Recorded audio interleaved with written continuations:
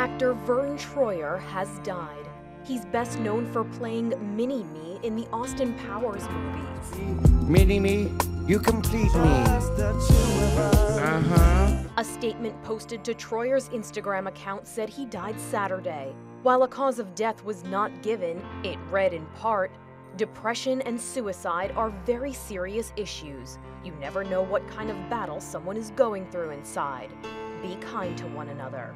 Troyer was born in Michigan in 1969 with a genetic condition called achondroplasia, a type of dwarfism that kept him under 3 feet tall.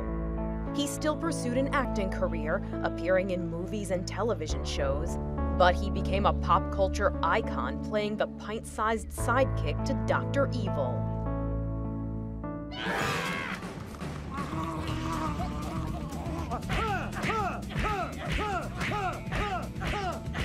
Austin Powers co-star Mike Myers said in a statement, "Verne was the consummate professional and a beacon of positivity for those of us who had the honor of working with him." Verne Troyer was 49.